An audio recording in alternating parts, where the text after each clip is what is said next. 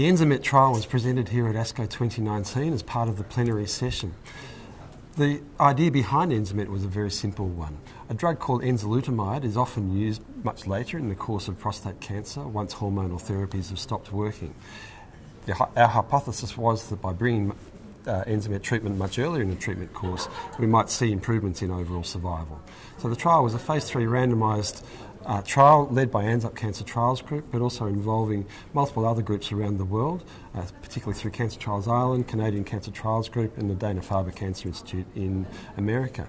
And the study involved men with metastatic hormone-sensitive prostate cancer who were commencing treatment with testosterone suppression.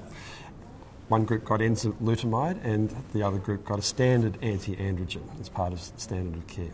And we found that treatment with enzalutamide reduced the risk of death by about 33% across the board. So that's consistent with what was seen with other clinical trials, including the Titan trial of apalutamide that was presented a few days ago.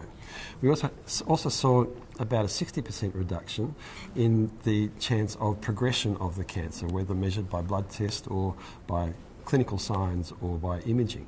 So it's very clear that enzalutamide has a benefit in that setting in addition to ordinary testosterone suppression. One of the other things that distinguished ENZAMET from the other clinical trials was about 45 to 50% of trials of patients in ENZAMET were also treated with concurrent docetaxel chemotherapy. Docetaxel was shown a few years ago also to be a benefit when added to testosterone suppression, and so that rapidly became part of the standard of care. So we modified our protocol to allow that treatment.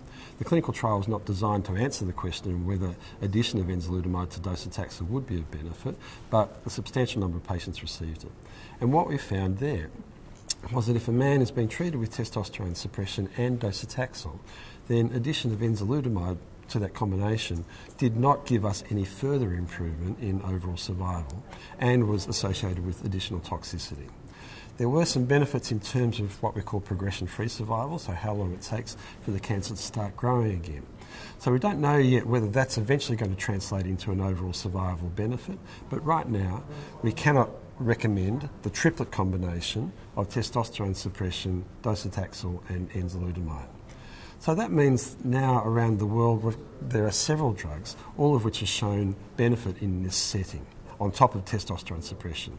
We've got docetaxel, which has been out there for about 5 years now, abiraterone, which was reported at this meeting 2 years ago, apalutamide, we heard a few days ago for the Titan trial, and now enzalutamide through the ENZAMET trial run by ANZUP. So what does that mean now for doctors and men who are contemplating what treatment they should get?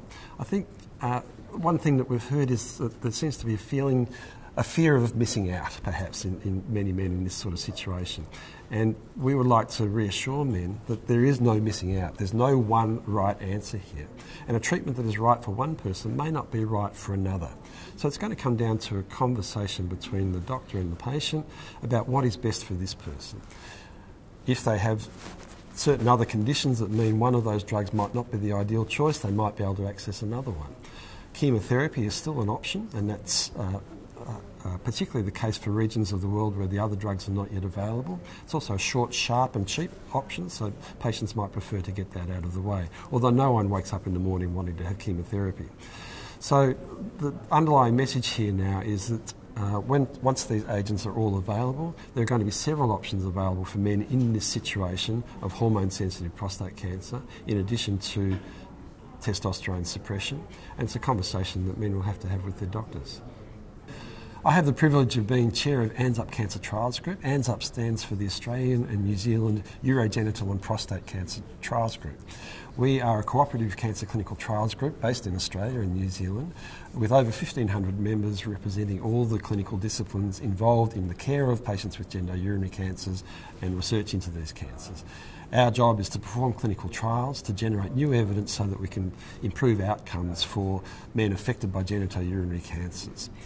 ANZUP performs clinical trials locally, but also has been leading clinical trials around the world. Most recently, the ENZAMET trial presented at the plenary session here at ASCO 2019 in conjunction with our partners Cancer Trials Ireland, the Canadian Cancer Trials Group and Dana-Farber Cancer Institute.